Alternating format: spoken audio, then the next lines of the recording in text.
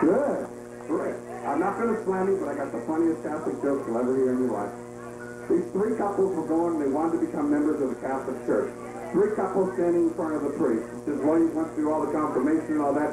Now the last thing you do is a 6-week program. You must attend meetings on Wednesday night. First thing, you must come to Mass every Sunday, and you must abstain from any physical activity. No hoochie-coochie, nothing.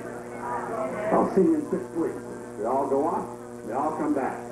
First couple comes in, says, well, I've seen you made all the meetings on Wednesday night, and had you in Mass, that's pretty good. What about the physical activity?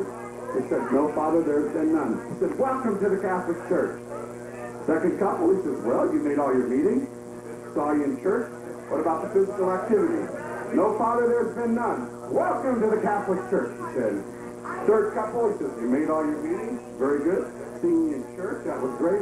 What about the physical activity? He said, well, Father, we can't lie to you. There was one time. He said, sorry, but you're not welcome at the Catholic Church. He said, that ain't nothing. We ain't welcome at the Piggly Wiggly either. Me and my wife took 2 very young, amorous couples out last week. I mean, I've learned a lesson. You don't go out to eat with newlyweds. It's the worst thing you can do. They're sitting there all lovey-dovey. Me and my wife were barely talking. And sure enough, the one girl says, pass the sugar, sugar. And the other one goes, pass the honey, honey.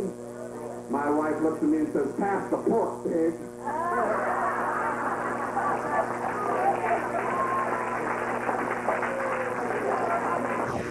That was Moo Moo Miller live at the